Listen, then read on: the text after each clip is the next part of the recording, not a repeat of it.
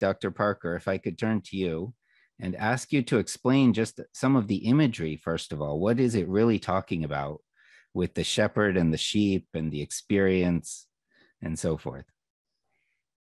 This is one of those times when I really wish everyone who is on this call that we could chat together, because we are a worldwide audience and we all come with different experiences of the land and different pictures that come up in our heads when we hear things like shepherds and green pastures and quiet waters. And I mean, I'd love even just throw something in the chat as to what image comes to your mind. But when I teach this class at Israel Bible Center, it's called Listening to the Land of the Bible. And it's there because I think the land is a character in the text and we just don't always pay attention to it, but I think it is necessary for us to pay attention to. And this psalm is one that lends itself to great examples of why it is so important to listen to the land and to actually know the real context of where this psalm was written. So for example, when I grew up, this picture on the screen is what I had in my head for this psalm. And so if you're thinking about the importance of images and how images will transform your theology or at least influence your theology, if you are like me and if you grew up with pictures of Psalm 23, thinking something like this, these lush, green, amazing fields, you think, okay, even just in the first one or two verses, the Lord is my shepherd, I shall not want. If you're thinking, I shall not want, looks like this picture, then the way it transforms your theology is you start thinking of your role as the sheep. And you think, God's role as the shepherd is just to get me into this kind of context where I have everything that I could ever want, where there's lush green fields. And in this kind of context, if you think those are the quiet waters, that's green pasture, then you think, what's the role of the shepherd? Well, the role of the shepherd just seems to be to get you where you are going to be comfortable, where you can lie down and you get to hang out and get fat and eat and be super merry and wonderful. But if we go on to the next slide, and if I were to say, what is the actual context of where David, let's say David was writing the psalm, but any shepherd, any Israelite shepherd who is writing the psalm, and Shia, I don't think I can advance the slides. Can you advance it one more slide? And show you the actual context.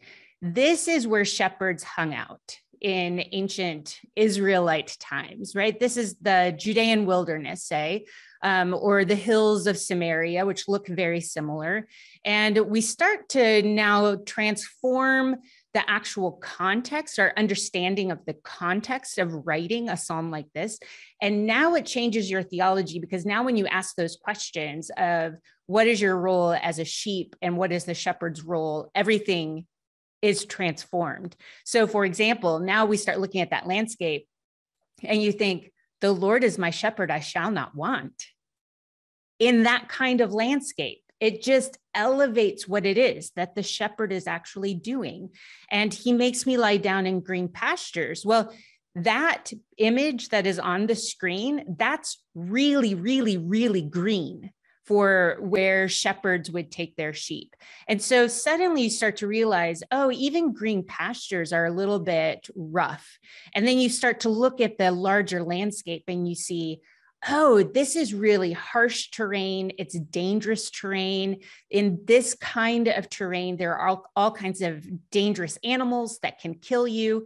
And suddenly, your understanding of even just the first two verses of this psalm is transformed. Because what is your role as a sheep? Well, it's to get up and follow the shepherd. Because if you lay down in a pasture like this, which is hardly a pasture for modern vocabulary, you're going to die. The environment is going to kill you. So it underscores the necessity for you to get up and consistently and perpetually follow the shepherd. Well, now you can also ask, what's the role of the shepherd?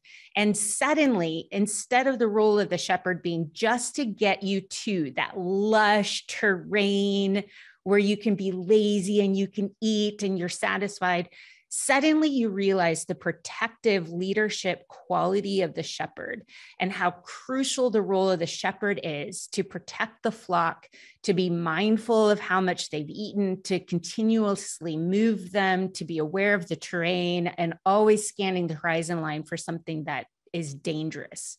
So this is why in my class, I always start with what is the geographical context? What is the land going to tell us? And how does that help us interpret not just the words on the page, but the sentiment and the theology that is being explained in the psalm?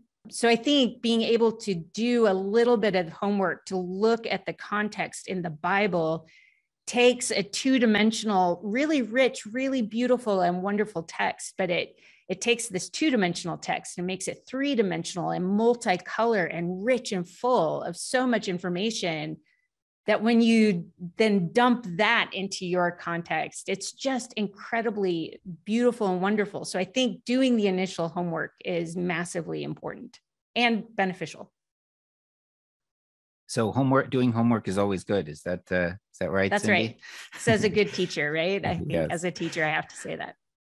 Well, just to round out that theme, here are a couple of comments or questions from the very beginning of the seminar, and I hope these people are still patiently waiting for the answer. Again, I apologize that we can't get to every question. Looks like there are about 450 plus that have come in. But Mark said, Shalom, glad to be joining. I wonder if the panel have any thoughts on the additions to Psalm 23 in the Passion Translation, i.e. the Lord is my shepherd and my best friend. And then apparently there are some other added sentences in verses 5 and 6. Now, I'm not personally familiar with this translation, but I think that's an interesting example of the kind of paraphrases that, some versions allow themselves. And then Paul was asking, what is the importance of Psalm 23 to the contemporary reader? How should the psalm be read for maximum benefit? And I think these questions kind of go together. Probably the translators who added that in are trying to give maximum benefit to the contemporary reader or something like that. And I think it's also relevant to what Cindy was just saying about, doing your homework and understanding that it does apply, but it's not written specifically to you in your setting. Any additional thoughts about this, Nick or Tupa?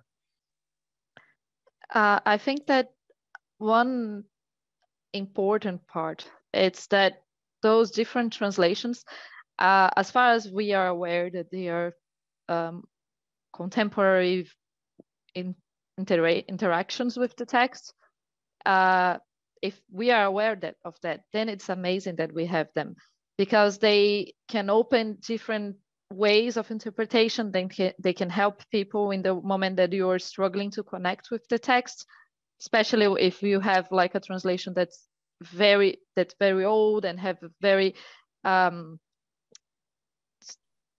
like pompous language. Sometimes it's hard to connect to a text like that. So I do feel that's amazing that we have different versions of translations, and especially if we are aware that those are added things and that we don't take them as the original text. And every translation, no translation will be exactly as the original text, because the original text will be in another language, and also because we don't have the specific original text. We have versions that we use and that are more accepted, but I think it's great that we have different ways of seeing the text and interacting with the text. I think the text, for being a poetry, allows that flexibility. And I'm not saying that everything counts and that you can do whenever you want with the text, but for personal use, I think you can allow yourself to connect with the text in different ways. Thank you for that, Tupa. And I'm going to go to Nick next, and I know what he's going to say, but I'll ask him anyway. The Lord is my shepherd and my best friend. And just to add to that, Nick, because there's another set of questions, somewhat related. Okay. In John 10, Yeah. there's a particular statement by Jesus, I am the good shepherd. Yeah. Is it related to this psalm? Yeah, I think so. Those are one of several I am statements, ego eimi in Greek, from John, John's Jesus in John, however you want to put it. I am XYZ, I am the door, I am the gate, I am the light of the world, I am the good shepherd.